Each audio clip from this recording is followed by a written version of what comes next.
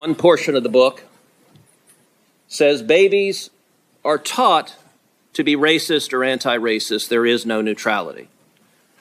Another portion of the book,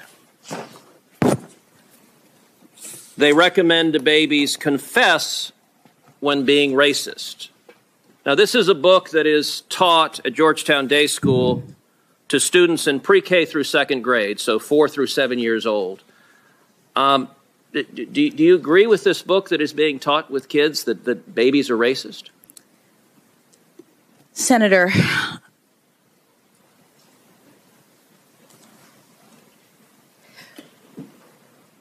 I do not believe that any child should be made to feel as though they are racist or though they are not valued or though they are less than, that they are victims, that they are oppressors. I don't believe in any of that. But what I will say is that when you asked me whether or not this was taught in schools, critical race theory, my understanding is that critical race theory as an academic theory is taught in law schools. And to the extent that you were asking the question, I understood you to be addressing public schools.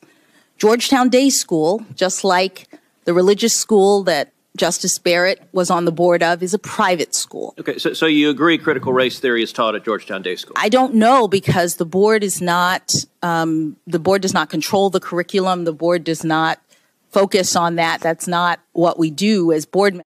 Let's go, Brandon. Hey. Let's go, Brandon. Hey.